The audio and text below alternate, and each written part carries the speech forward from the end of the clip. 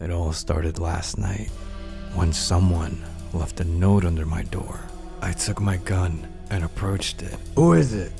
I should have stayed to investigate, but I was too woozy. It was clear this wasn't over yet. It was the only clue I had of the disappearance of Bruno. I wasn't going to waste it. At this point, anything would do.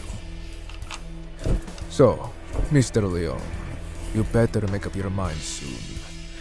Now it's your turn to act. Then, maybe, you might tell me your side of this story.